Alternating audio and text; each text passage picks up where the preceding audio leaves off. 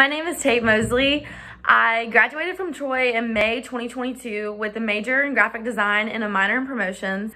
My experience at Troy was amazing. Every time someone asks me where I went to school or where I graduated from, it just puts a smile on my face thinking about that little town and all the memories that I made there. My graphic design experience and the art and design program was amazing. I loved my professors. Having the smaller classes got me really close to them. I developed really good relationships with a couple of them that I will always be thankful for. They were always just so willing to help, and they were always checking up on me personally if they could tell something was going on or I was very stressed, having a bad day.